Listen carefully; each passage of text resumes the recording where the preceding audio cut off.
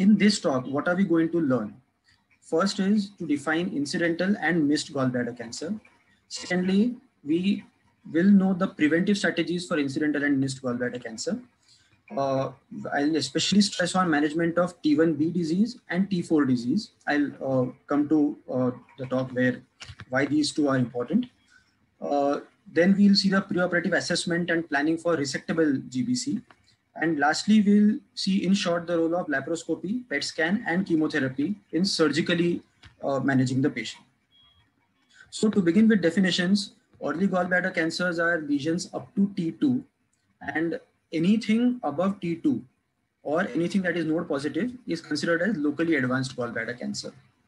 Now, when a gallbladder cancer is detected on the histopathology specimen postoperatively, or you do a lap cholecystectomy and you open the specimen and you find a mass, it's called incidental gallbladder cancer. Missed gallbladder cancer is when there was a mass preoperatively, but it was either missed on preoperative imaging, or the imaging was suboptimal, or the histopathology was suboptimal and you missed diagnosing a gallbladder cancer. Now, these patients usually present with either a local recurrence or a widely metastatic disease. And that is why it is important not to miss a gallbladder cancer. Because as Dr. Phadke rightly pointed out, gallbladder cancer is an inherently aggressive tumor. The overall 5-year survival rates are only 5%. But if you diagnose these tumors early, say in stage 1 or 2, and you have them undergo radical dissection, then the survival goes up to 90 to 95%. As the stage increases, stage 3 and early stage 4, with only node positive disease, the 5-year survival drops to around 20 to 40%. And metastatic GBC, even if they can undergo chemotherapy, the survival, as Sir pointed out, is only 5%.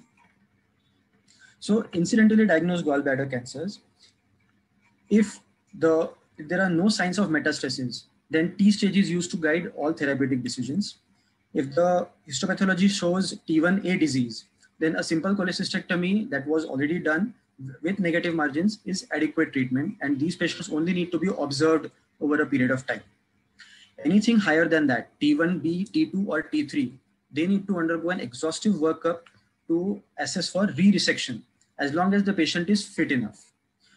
T4 usually by their very nature are advanced tumors, and generally incidental diagnosis of T4 disease is not known. Why this distinction is important? Because residual disease, as the T stage increases, the chances of finding a residual disease goes on increasing. And especially if the cystic duct margin is involved in the lap cholecystectomy specimen, then the chances of finding disease in the bile duct is up to 30%. Of laparoscopic surgery, port site metastasis is a real danger. And originally it was recommended that all port site metastasis should undergo excision. Now, within 6 to 7 months of diagnosis of gallbladder cancers, most people will show up with a port site metastasis. And port site metastasis by itself is not a disease presentation, it is a systemic spread of the disease. So even if you resect the port sites, they will not add to the survival of the patient, because most of these will present with peritoneal recurrence. Now, biliary spillage, again, with increasing laparoscopic surgery, biliary spillage is a real danger. And across multiple studies, nearly 1/3 of patients have undergone laparoscopic surgeries where the bile has spilled into the peritoneal cavity. Now, when these patients have a gallbladder cancer diagnosed in the histopathology, the staging goes straight from either a T1A or T1B to stage 4, because there is a peritoneal spread. So avoiding biliary spillage is of most importance when you are suspecting preoperatively that the patient might have gallbladder cancer. And again, those with gallbladder cancer will have a much higher GB perforation rate and biliary spillage rate compared to those with only gallstones. As you can see, the survival drastically drops with gallbladder with biliary spillage as compared to that without biliary spillage. So this was about incidental GBC. When we come to missed gallbladder cancer, there are a few points which Amar has already covered where you should pay attention to the imaging and avoid missing these markers of malignancy. First and foremost is asymmetric gallbladder wall thickening.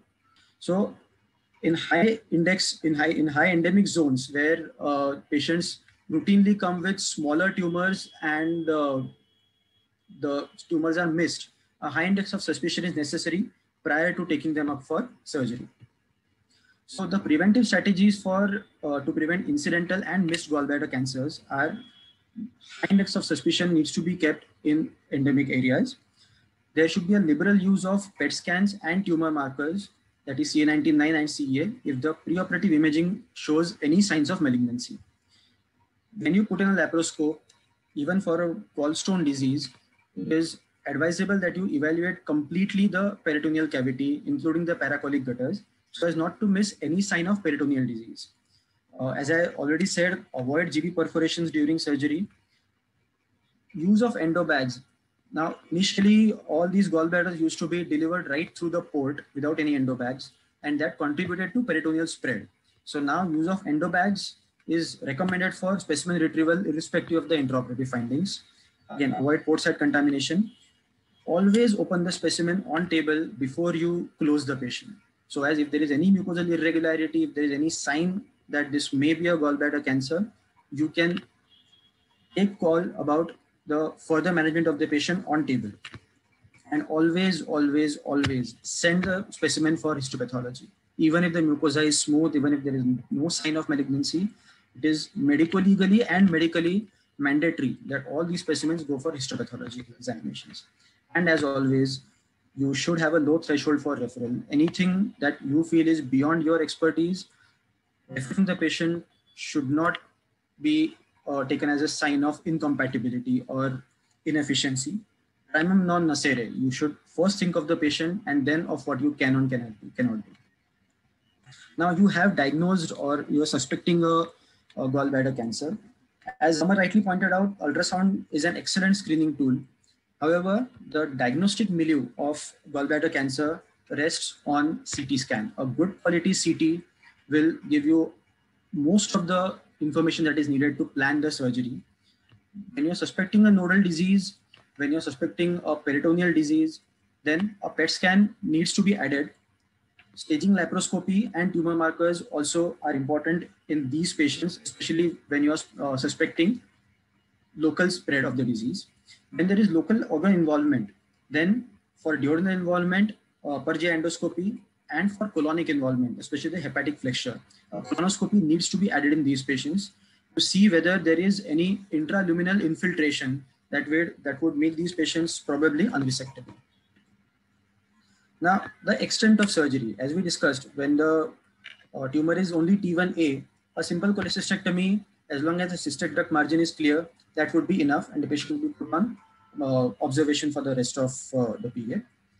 Anything above T1B and the amount of resection goes up. You have multiple options, including a wedge resection, segment 4B and 5 resection, extended right hepatectomy, excision of the extrahepatic bile duct, and a multivisceral resection.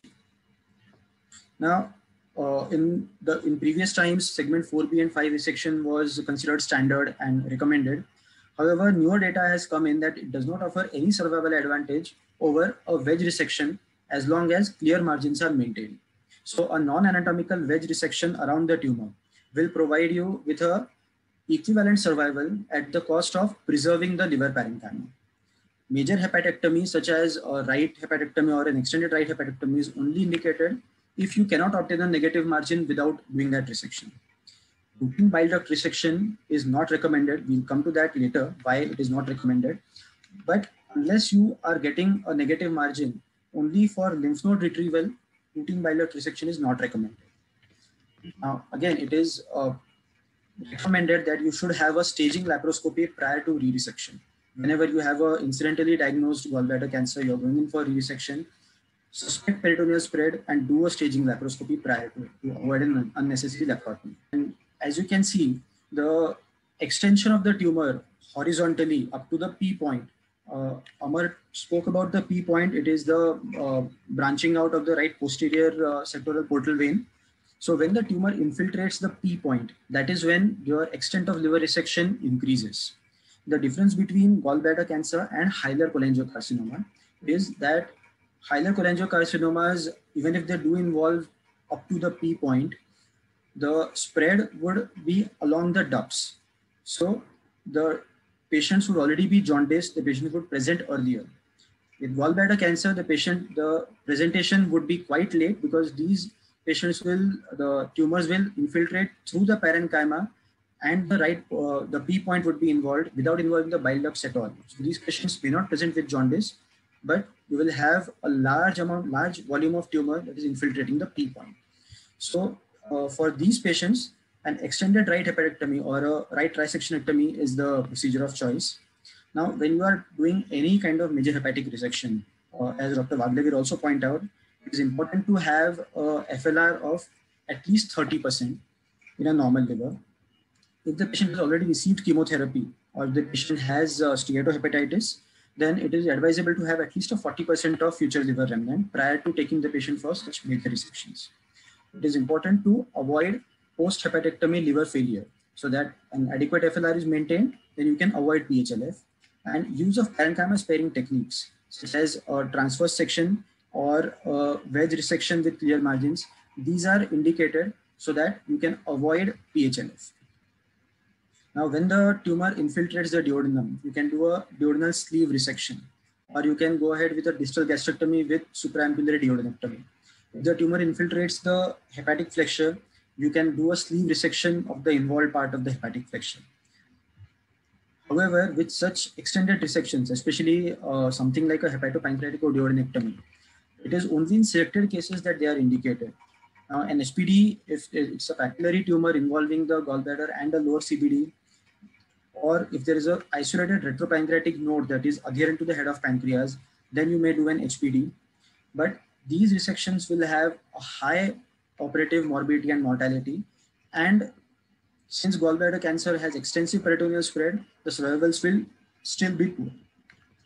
So local visceral spread, en bloc adjacent organ resection is still not associated with improved long-term survival. So whether or not to do is should be taken on a case-to-case basis in a multidisciplinary meet. You have to remember that tumor biology and stage at presentation are more diagnostic than a simple R0 status. Now, when we talk of lymphadenectomy, the minimum number of nodes that should be resected in a gallbladder cancer is 6 for accurate staging of the disease. Now we have the newer N1 and N2 stages in 8th edition, where it is by number. But when we think of the older N1 and N2 system, where anything beyond the regional nodes were considered N2, these patients, even if the number of nodes is less, the extent to which it has spread to these nodes indicates that it's an advanced disease. And in these patients, you should definitely consider the role of adding a neoadjuvant therapy to downstage the disease. It will give you a biology of the tumor. If the patient does not respond to chemotherapy, then anyways the patient would not have had a good survival after resection, even if the number of nodes that is positive is less than 3. Now, coming to bile duct resection, routine bile duct resection does not improve survival. So unless and until the cystic duct margin is positive and you need to resect the bile duct to get a margin clearance, it is not recommended that you resect bile duct routinely. It does not improve the nodal yield, and it increases the morbidity and mortality for these patients. Now, a patient who presents with jaundice, more often than not, especially if the patient has already undergone a cholecystectomy, a large amount of these patients, if they present with jaundice, they will be unresectable. They will frequently require bile duct resection, but still they will end up with a R1 resection. And even if they do undergo R0 resection, the disease-free survival is less than 6 months. So with such prohibitive risk, the treatment in jaundiced patients is rarely possible with surgery. Now, these are the prognostic factors for patients who have undergone surgery for gallbladder cancer. Like I said, T stage is the most important factor that decides the prognosis of the patient. The pathological, that is the TNM stage, the margin status, lymphovascular invasion, these are other factors, and tumor grade also forms an independent variable. Now, the role of PET scan, nearly 15%, nearly 38% of patients who were suspected to have advanced disease In these patients, PET scan altered the management and saved the patients from an unnecessary radical surgery, because more than 95% will have advanced disease if there is nodal involvement. Now, role of chemotherapy in the neoadjuvant setting as part of the surgical plan. The ABC02 trial was for advanced disease, and it mainly included patients who were unresectable. However, they found that some of these patients did translate to resectability, and that established gemcitabine and cisplatin as neoadjuvant therapy. And that protocol was again followed by the Tata Hospital, and they developed their own criteria for borderline resectable GBC used for neoadjuvant chemotherapy. And they had more than 40% curative intent resections after GemCis. But these results were not replicated in any subsequent trials. So as of now, role of neoadjuvant therapy to downstage gallbladder cancers is still under question. So the take-home message of this talk is avoid missing GBC. Have a good preoperative imaging even for gallbladder stones and biliary colics. Do good quality liver function tests and avoid missing any gallbladder masses. If the gallbladder cancer is incidentally diagnosed, have a complete staging. Do not skip out on any imaging parts of the stages. There is role of laparoscopy and PET scan, as I already explained, in the workup of the patient, and laparoscopy is mandatory before re-resection. Hepatic resection, the extent depends on the T stage of the patient, and there is, as of now, limited role for bile duct resection and multivisceral resection. Thank you.